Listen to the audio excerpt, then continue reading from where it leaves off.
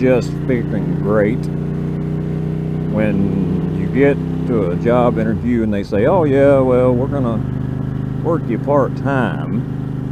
You'll work about 3 days a week, and you know, they close at 8 o'clock, and then you end up working 4 days in a row, just about 8 hours a day. And here it is about 10 o'clock at night, and I'm finally freaking getting to go home. Oh, well, we're gonna put you on cleanup and setting pallets out and all that good stuff. But when the morning crew gets in, that's lovely. Hey, I'm not fussing, it is a job. It's just one of those things that just kind of like, why didn't you just tell me this to start with? You know what I mean? Just tell me. You know, don't sit there and try to sugarcoat it and get me in the door and then tell me, oh, well, by the way, you know, just tell me, hey, you're gonna have to stay late some nights and put stuff up.